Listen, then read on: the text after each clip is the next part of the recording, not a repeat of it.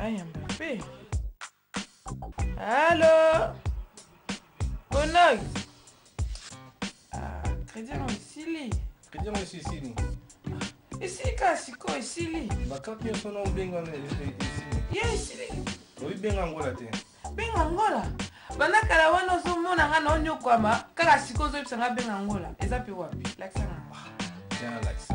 Pona kobenga Congo Kinshasa kol eza nango kaka 19 pi ya pamba bandeko na ngai. Pona kobenga Congo Brazza ezali 29 pi ya pamba. Pona kobenga Angola ezali 5 pi ya pamba. Balobi visitez 3 fois w.bengaangola.com.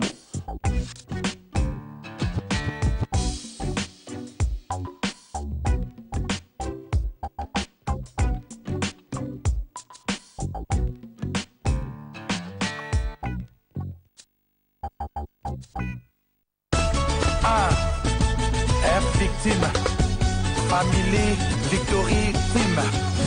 Célibataire Night Egoyinda na Bruce Grove le 2 mai 2015 na Bruce Grove na Tottenham. Célibataire Night sakana na bango Magi Ramazani ya yo etikala jamais ko raté et raté Poussana Magi Ramazani afanda et so bango spécial guest Elvis Kemayo balobi kamikaze live music Coco Gabana akosakana bango na ndenge kutu tata ona betaka mbunda akosa Magi Ramazani atie bango Poussana Magi afanda. Maître à cérémonie ezanani ngai ou bien ye droit d'entrée 20 livres et puis VIP 30 livres na ndenge mwa mokete boya ebele mikolo balobi Poussana Magi Ramazani afanda sakana bango Toujours Merci Loboko Wilby Roissy Boboko Loke Jutun Joli Bakanja.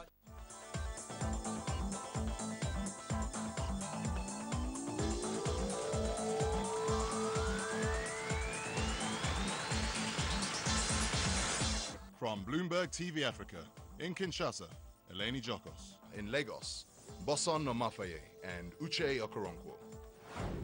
Hello and welcome to African Business Weekly. I'm Eleni Jokos and I come to you from the bustling city Kinshasa, the capital of the Democratic Republic of Congo, on Boulevard du 30 Juin, which is the main artery connecting the city. As you can see, infrastructure is booming, but it's not the case across the country. Coming up on the show today, an exclusive interview with Prime Minister Augustin Matata Ponyo. We'll be telling us about how they plan to achieve 15% growth by 2016. Now, Nigeria is also looking to increase loans to farmers by 7.5% next year. We'll be speaking to Agriculture Minister Akinwumi Adeshino about how the country plans to reap the benefits of the sector. And Nestle is looking to pass on an increase in operational costs to consumers as countries like Nigeria implement fiscal austerity measures. We'll be speaking to Executive Vice President of Asia, Oceania and Africa, Nandu Ndankishore. First up though, let's take a look at your top stories. Anglo American has shortlisted 10 potential buyers for its Union Platinum mine as the company looks to shrink its South African business. The world's largest producer of the white metal hopes to sell the mine for $300 million in the first half of next year.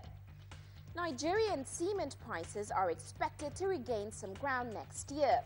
This according to Lafarge Africa, who had to lower prices due to a slump in Africa's biggest economy.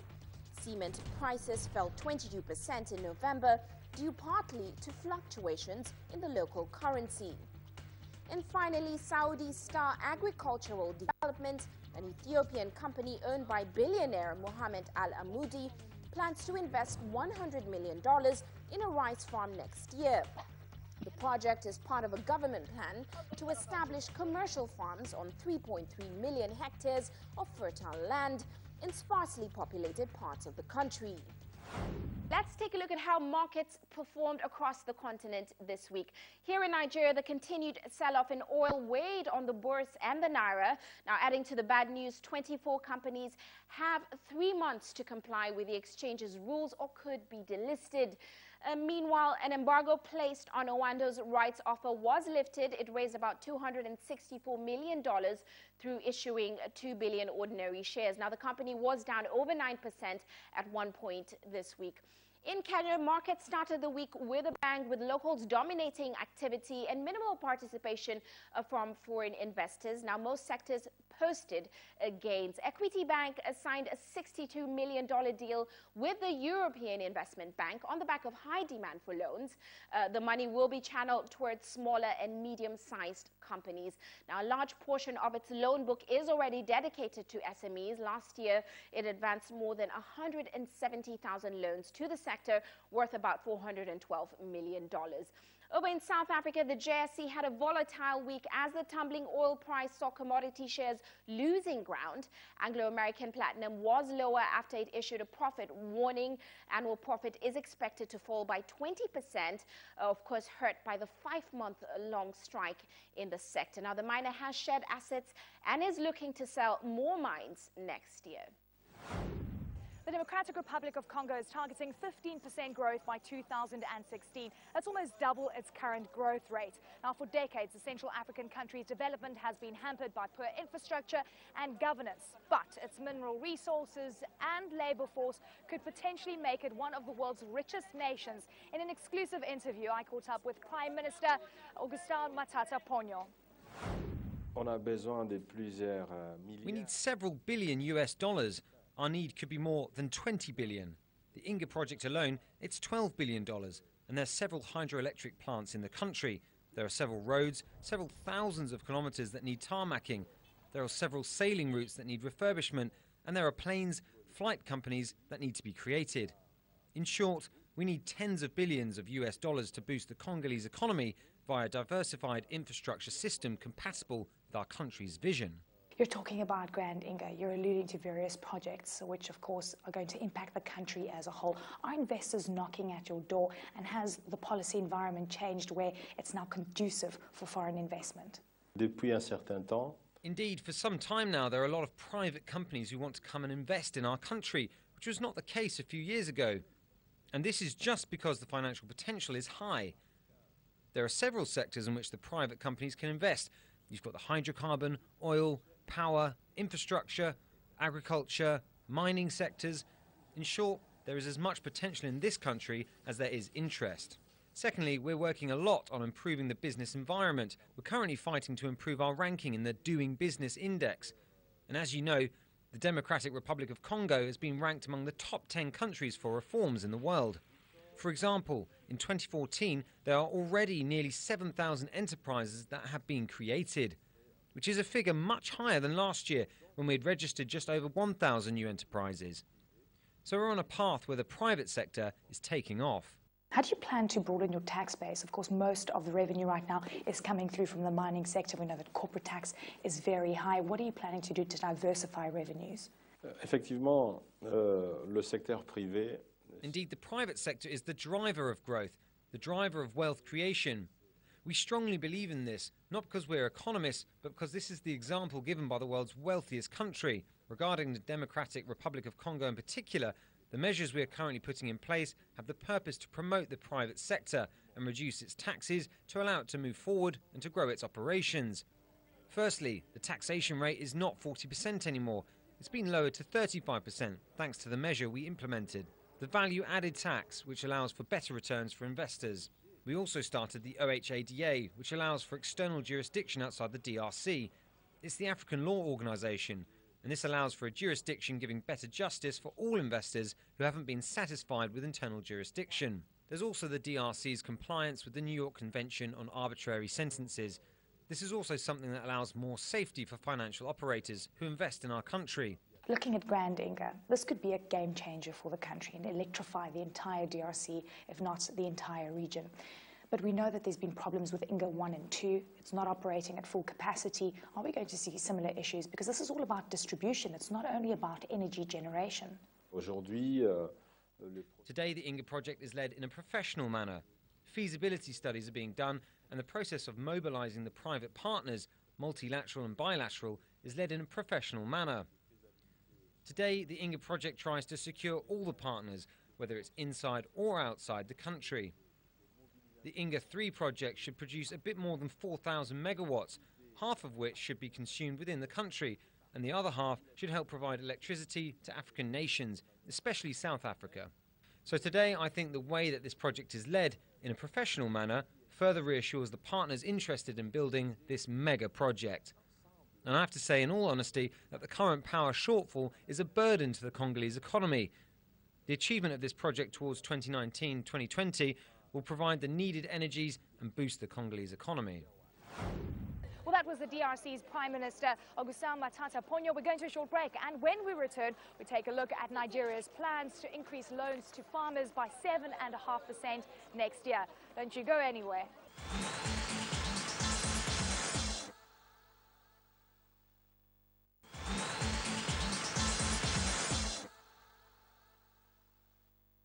Welcome back to African Business Weekly. Nigeria's agriculture sector grew 9% in the third quarter, a rise of almost 3 percentage points from the same period last year. The country's agriculture minister, Akinwumi Adesina, spoke to us about plans to further stimulate growth by increasing loans to the sector by 7.5% in 2015. Nigeria used to be known for cocoa, and I want us to become a big player in the cocoa global market. And to do that, we have to do a couple of things. First and foremost is we had to replant our aging cocoa plantations. The Cocoa Research Institute of Nigeria released 8 new hybrids of cocoa. And these are fantastic cocoa varieties because they allow us to get yields that are 5 times what farmers were traditionally getting. But also, the cocoa varieties mature in 2.5 years instead of 5 years normally. So not only are we getting a shorter duration variety, but we're also getting a variety that performs very well in terms of yield performance. We are doing 3 million pods of these high-yielding cocoa pods for farmers in the country. And that translates into a total of 141 million seedlings that we're going to give all of our farmers. So far, we have done right now 1.4 million pods of those, and that translates into roughly about 50 million seedlings that we have given to our farmers. And what that basically tells you is that's enough to plant 45,000 hectares of new cocoa plantations. And so as these new varieties come on board, we're going to see big increase in cocoa production coming from Nigeria. How are you helping Nigerian farmers cope with the black pod disease? So we started something called Cocoa GES. We have a program in Nigeria in which we give farm support to our farmers over mobile phones. And so they're getting their seeds and fertilizers and chemicals via electronic vouchers in their mobile phones. And we're doing that for cocoa farmers. So they're getting insecticides, they're getting herbicides, and they're getting fertilizers all via electronic coupons on their mobile phone. But our plan is that by 2016, 2017, as these new high-yielding cocoa varieties begin to come upstream, I think you will see Nigeria easily hit 700,000 metric tons of cocoa. And our goal is to be able to be same level as Ivory Coast, as 1 million metric tons in a few years. Cocoa output is expected to miss its target by 10% this year. Is that a reality? Absolutely not. There's no way that's going to happen. I mean, our black pod disease infestation as a country has not changed in terms of level of severity from any past 2 or 3 years. Farmers say 9% interest rate on agricultural loans still too high. What's important is not so much how low the interest rate is. I know some folks who want to have money for free, but there's no free lunch anywhere. The fact of the matter is, as we fix the agricultural value chains and we lower the risk embedded in those chains, whether it's cassava, whether it's rice, whether it is cocoa, whatever it is, it's easier for banks to lend. And I'll give you some of the reasons that are happening in Nigeria today. When I became minister, the total amount of bank portfolio exposed to agricultural sector, the share of total lending by the agricultural sector was 0.7% of all the entire portfolio.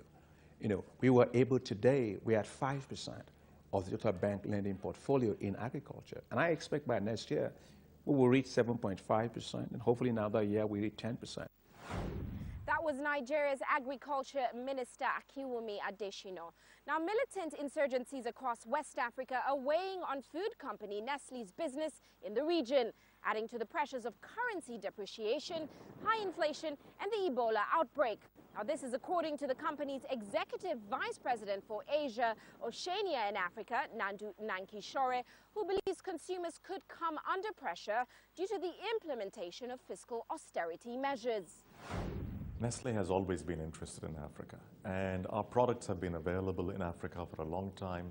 I believe one of our first factories ever outside of Europe was in South Africa. And we have been in Africa. Africa is one of our fastest growing regions. We have been investing here, and we continue to invest. Why do we continue to invest? The expectation is that by the end of this century, 1 in every 4 people in the world is going to be African. So this is where we have to be. This is where long term we will have the mouths to feed, and this is where there will be business. Now, what growth prospects do you see in your operations in Central and West Africa? It has been a growth engine for us over the last decade. We expect it's going to continue to be a growth engine because of all the underlying dynamics which I mentioned of demographic growth, urbanization, digital enabling of people. All these are engines which are going to continue to give economic growth. You will have people who will emerge out of poverty into middle class, and that's a source of growth because they will consume, particularly in urban areas, goods and services and food products. You also have an emergence of middle class moving into affluence who wish to consume goods and services that are consumed by the affluent all over the world. So we will see growth happening at all tiers of the demographic pyramid. Do you think currency devaluation, rise in interest rate, and fiscal austerity measures in countries such as Nigeria is a temporary measure? When you have depreciating currencies, which in turn leads to imported inflation, then that imported inflation has to be dealt with.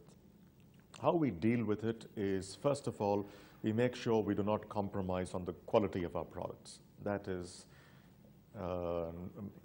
non-negotiable. Quality is something we maintain. Within that quality, we look at raw material substitution. Are there some substitutions that we can make without compromising nutritional value, without compromising the taste delivery?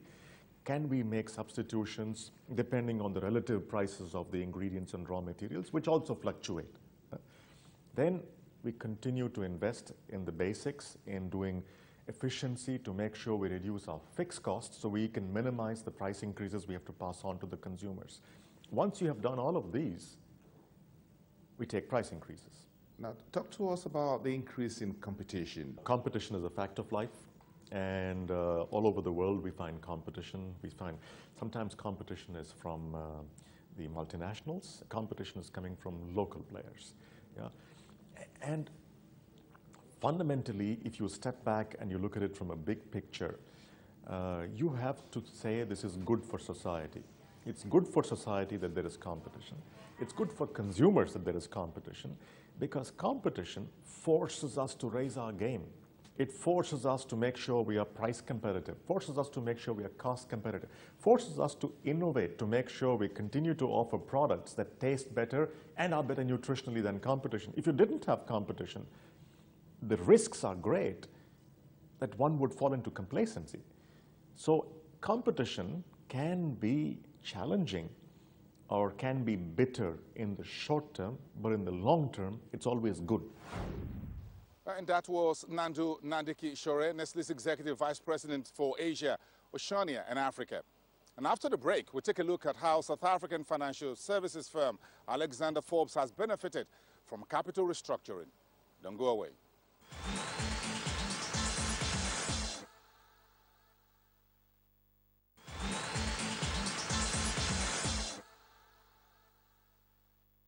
Welcome back to African Business Weekly. Now, South African financial services firm Alexander Forbes returned to profits in the first half of the year, and that's after changing its capital structures in preparation for its initial public offering in July. Now, the company returned to the Johannesburg Stock Exchange after delisting in 2007 following an $800 million private equity buyout. Bronwyn Seaborn caught up with CEO Edward Kieswetter. Let's take a look. I don't think it's the capital restructuring necessarily that is the only driver of profitability. It's the work we've done over 5 years to build the deep fundamental drivers for growth in our business. So what are they? Firstly, it's growth in assets under management. And we work quite hard. We've implemented a strong new business focus that yields positive results. We report today a 3.1 billion of assets under management in the investment solutions business. We report 129 new clients in our financial services advice business. We report additional growth in membership numbers. Then we have exceptionally high retention values. Those are the real drivers of growth.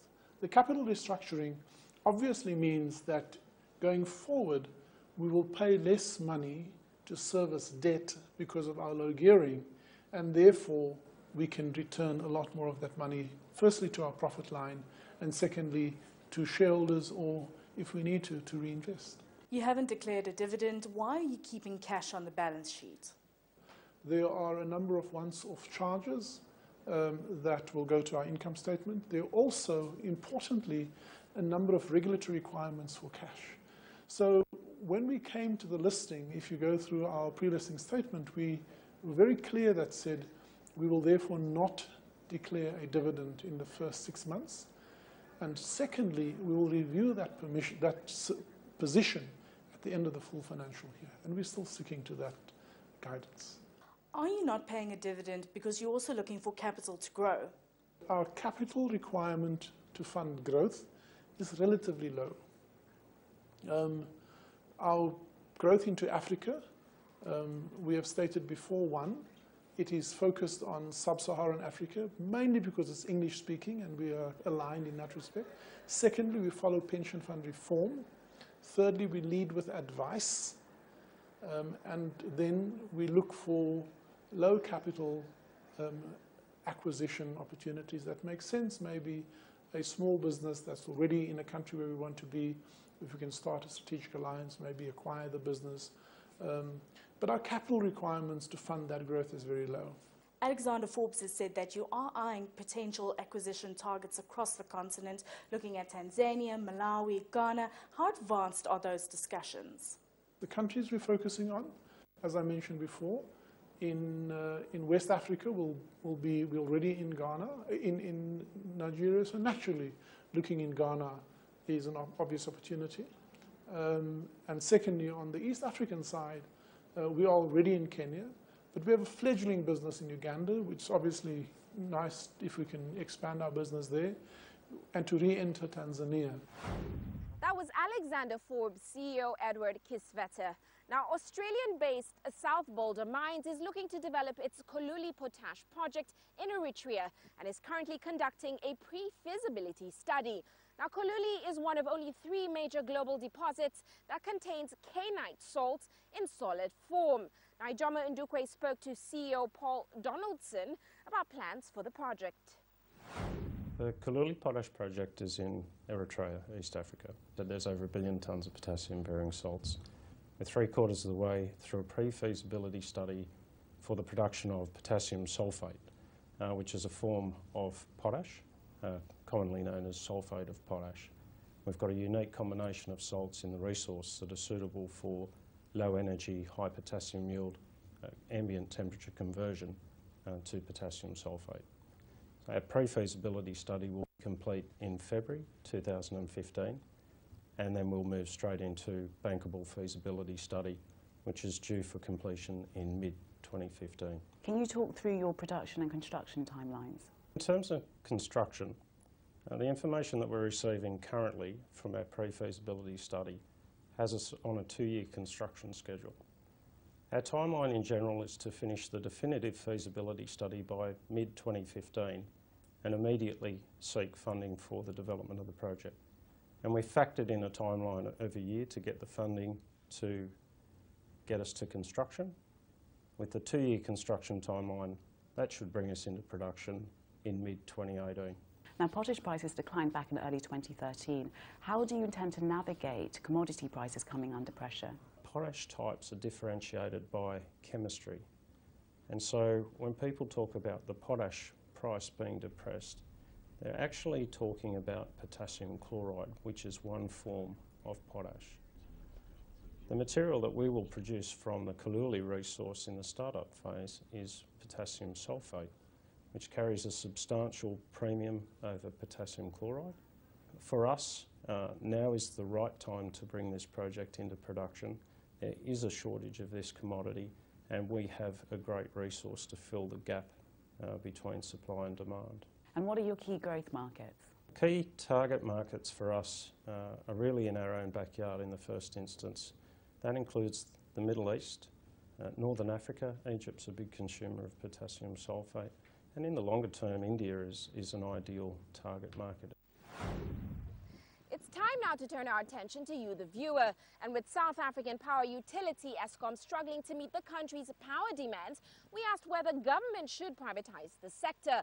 Well, Edwin Molenkamp said that Eskom had proven its inability to meet the country's power demands, which left no choice but to privatize the sector. And Timi Sholeye tweeted that deregulation was more effective and crucial than simply privatizing, while Lilita Malati added that Eskom should not be privatized, but must be open to consider innovative funding structures that the private sector can offer. Well, we'd love to keep hearing from you, and in light of World AIDS Day, do you think the Ebola outbreak in West Africa has overshadowed the fight against HIV/AIDS? Well, you can send us your thoughts via Twitter at Bloomberg TV Afri, or you can find us on Facebook. Now, if you want to watch this episode again, be sure to visit our website, www.bloombergtvafrica.com. From me, Uche Okoronkwo. And from me, Bosin Omofaye, it's goodbye.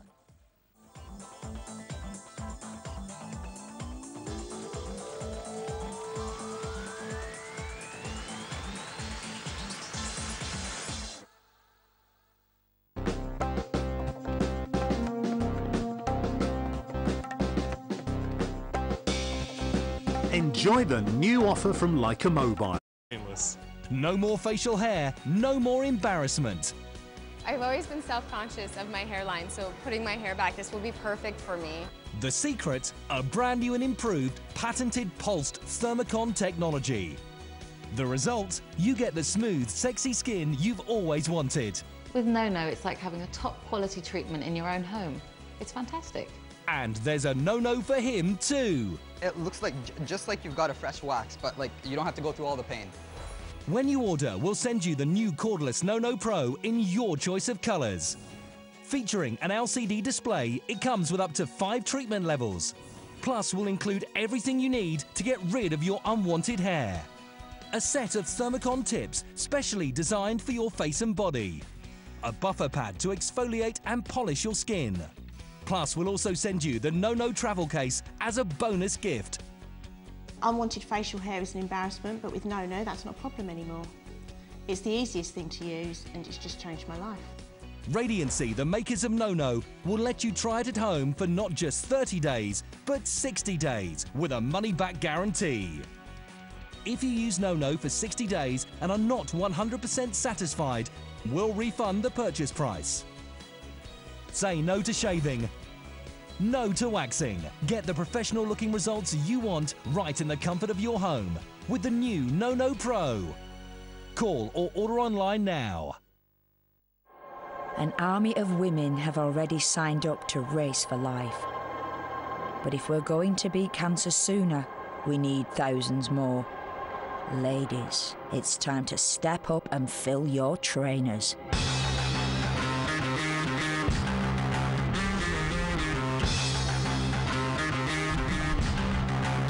Sign up now at raceforlife.org and we will beat cancer sooner.